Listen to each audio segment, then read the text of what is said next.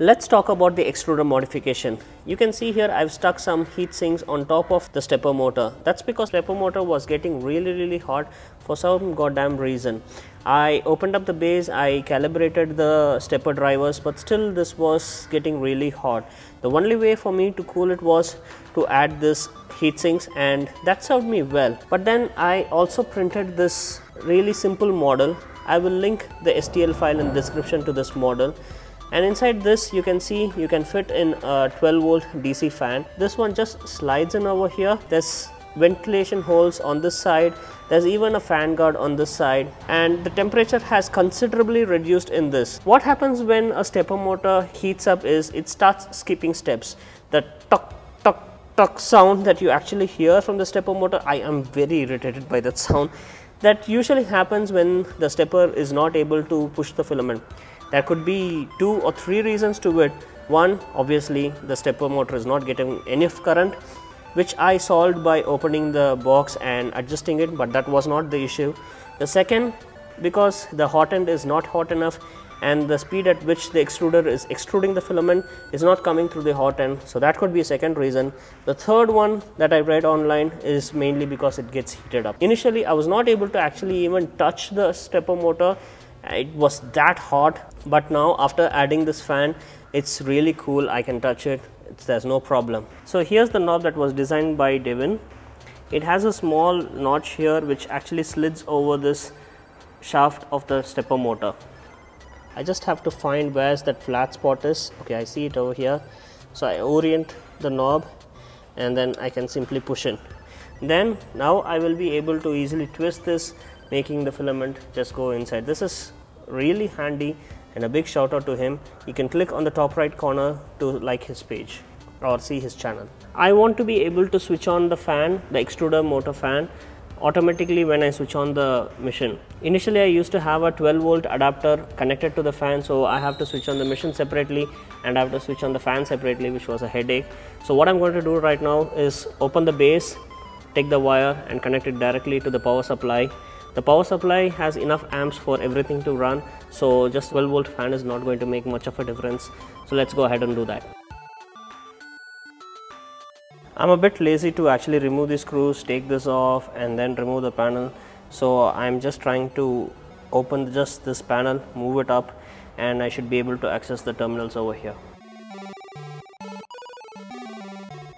I found a solution to take this entirely out. If I am able to take this bigger Allen keys, then they should just pop right out.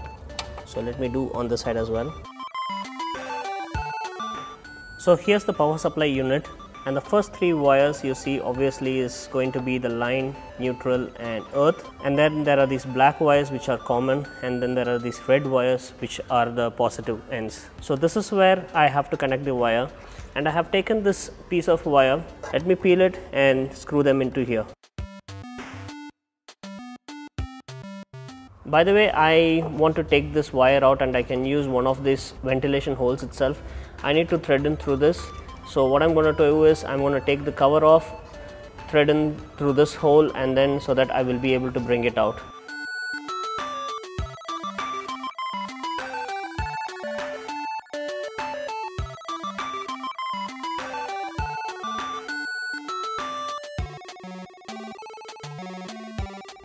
So the wire connections are made, and you must have seen that there was 3 wires instead of just 2 wires, one from the base to the fan, and what was the third one? Well, I thought an LED addition, that's the Anycubic sound. I thought an LED addition would be just perfect, because sometimes in the night I can just let the machine work and I will be able to see the print happening, and also it's just good for videographing. So now when I switch on the machine, automatically the extruder fan will switch on and the LEDs will also light up.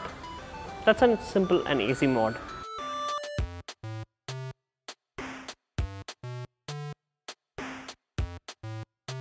This is the ultra base. It's a special coating that's applied on top of a glass, and it provides really good adhesion when it is hot, and when it is cold you can just pop the piece off. To maintain this, you have to clean it regularly with rubbing alcohol. So I have here a roll of tissue. So I just take this tissue, fold it, and here's my alcohol solution. I'm gonna like draw a few drops on it and then rub it really nice and clean. You can see here it's picked off some dust, and that should be enough to keep the bed well maintained. For people in India, now you may ask, what is the solution? This is not rubbing alcohol, this is not even isopropyl alcohol, this is not acetone, this is just normal thinner that you can get in any hardware shop. This dries off very fast. It does have a little bit of a different odor. I just filled it in a bottle, but you can get even in 5 liters can. So that is served me really well to maintain the ultra base.